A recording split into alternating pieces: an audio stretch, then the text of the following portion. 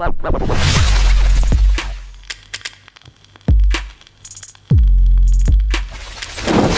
people, welcome back to another video, and it is the transfer roundup. There is actually some transfer news. There's not really been much going on as of late. It's been a little bit quiet, a little bit here and there, so we've had no real reason for these roundup videos, or else we'd just be feeding you the random rubbish. And what I'm going to do now is feed you some more random rubbish.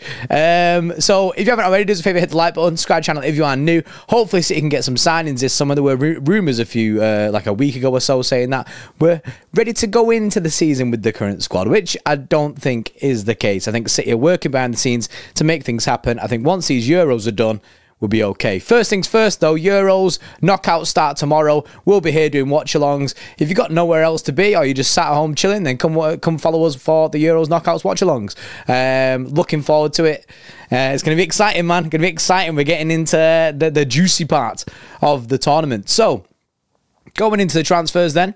First things first, West Ham are set to sign Man City forward David Chiguarda. He's only 16 years old. That's as per the secret scout. That's going to be a younger signing for West Ham, who will probably just be, it's a prospect for the future, as you all know. But swerve that aside, that's one outgoing we can talk about. Sergio Gomez, his news has been popping off. There's been quite a few clubs linked with Sergio Gomez, including Bayern Munich. But the biggest one was Real Sociedad. Now, Real Sociedad is kind of stalled. I'm not sure where that is. Might be the fee with City, or they might just want to take him on loan and City want to sell. Not sure really where that sits at the moment, but Sergio Gomez is looking for a way out. I think he already has asked to leave Manchester City this year. So you just got to kind of wait and hope the future of his gets resolved quite quickly, because no point keeping him around. Doesn't want to be here. We don't even use him, and he's definitely not a left back. I think I feel for him, because he's in a weird place right now, Sergio Gomez, where I don't really think he knows his best position. Personally, I think he'd do decent as a winger, but moving on from that, Liverpool are apparently ahead of Manchester City in the pursuit of Ryan Aït-Nouri from Wolves. Now, for me, I'm absolutely fine with that. I'm pretty sure City have distanced themselves from Ryan Aït-Nouri. There has been some links in the past saying that we're looking at him. But for me, again, like Sergio Gomez, great going forward, not a defender. I think even Wolves have utilised him pretty much quite wide, like an attacking wing fullback, push quite further on up the pitch. Now, I don't really think that's what we need at the moment. We've got Vargel who can go forward there, Ake. I mean, I really don't think that we're going to end up with a fullback again this year. I'd like a right back if we do go and get one, but at the moment, there's not really that many links, bar probably Jeremy Frimpong, and even that's a little bit quiet. Next up is a big one, actually. There's whispers in football circles about Pep Guardiola signing a 12-month extension at Manchester City, which I think is a great idea. A 12-month rolling contract, something like that for Pep Guardiola. He can decide then if he wants to stay. It's just a bit annoying that we can't tie him down for a bit longer, just on the basis that we're going to have this conversation every year. If he keeps doing one-year extensions, we're always going to have this conversation of, who do we get next? Who do we get next? But I can see Pep doing a 12-month extension. I don't think he'd leave right now, or at the end of this deal. I say that with a lot of hope in mind that he doesn't leave, knowing that the possibility is there. But personally, I think Pep's going to sign an extension. I think he's had the talks with Sheikh and all them lot and Caldoon and stuff, and I think he'll sign an extension. That's me. That's copium, that. Next up, Dani Olmo. Some love him, some hate him. Most don't rate him. Dani Olmo, I've seen do well in years gone by. I've seen him do bits, right? But his injury record is abysmal. At this current time, he spent more time on the table than he has on the pitch. So for me, I think it's a very high risk. He's got a £60 million release clause. However, Fabrizio Romano came out yesterday and said Man City appreciate Dani Olmo. City like the player. He was one of the players they had on the list. Note had. For example, for the last summer or 2 years ago. Now that's why we was getting links to Dani Olmo quite recently.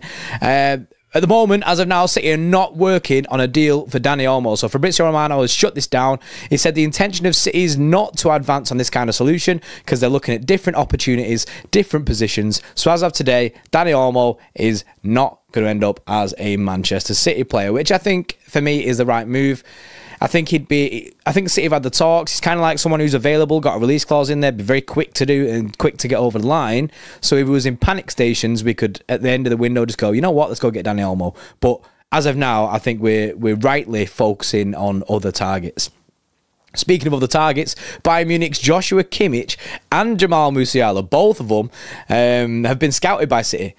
And they consider them elite additions to the squad. Now, if you've watched any of our streams, you know that I'm a big fan of Kimmich. I think it's the right move for City. I think he's very versatile, a very good player. Musiala, having a great Euros, I think could be unreal in this City side. It cost a lot of money, but I think he'd be very, very good for Manchester City.